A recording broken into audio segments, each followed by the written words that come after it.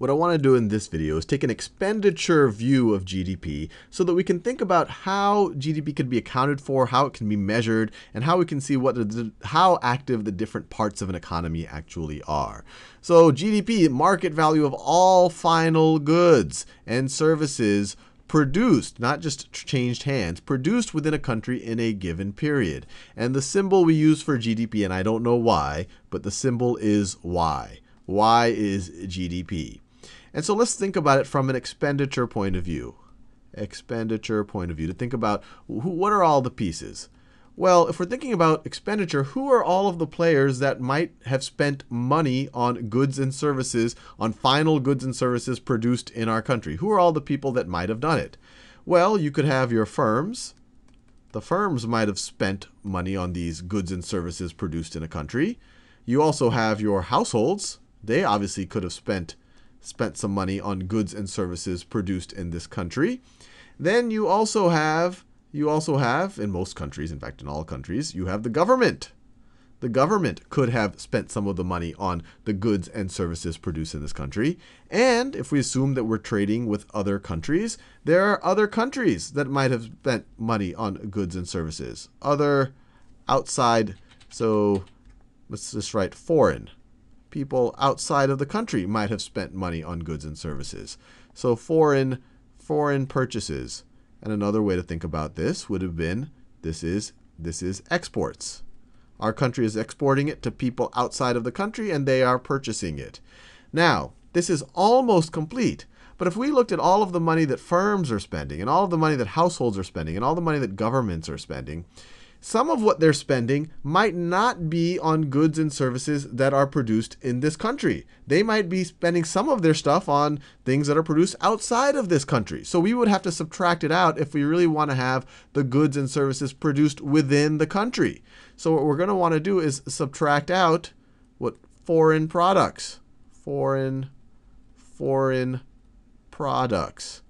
Foreign products. Or another way, the more typical way of thinking about it, we would subtract out imports.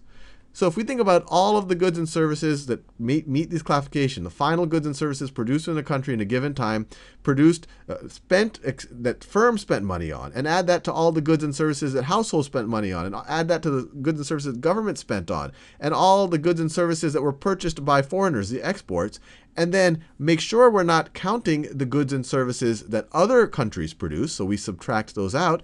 This would give you a pretty good measure of all of the goods and services produced within a country. And this is pretty close to the way the economists actually do measure it.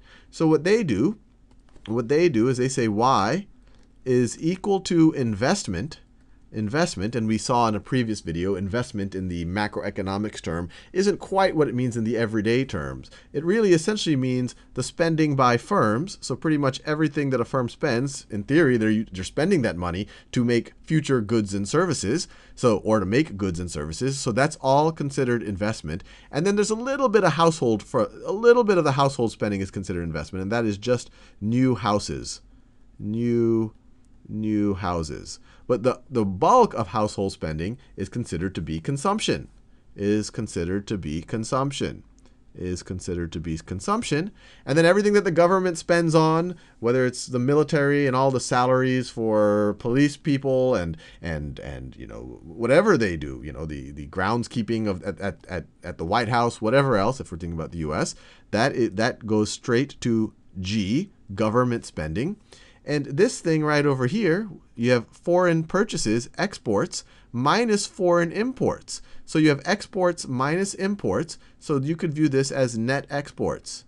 Net exports. If this number is positive, then net exports are positive. We're exporting more than we're importing. If this number is negative, net exports is negative. That means we're importing more than we are exporting.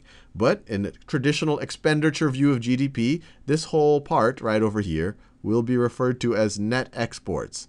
Net exports. And so you sum up these things, which are very closely related to maybe the slightly more intuitive versions that we started off with, and you essentially have broken down the expenditure view of GDP in the traditional sense. And in the next few videos, I'm going to start thinking of a bunch of different examples, and we'll think about which bucket it would fall into or how it would affect one of these buckets.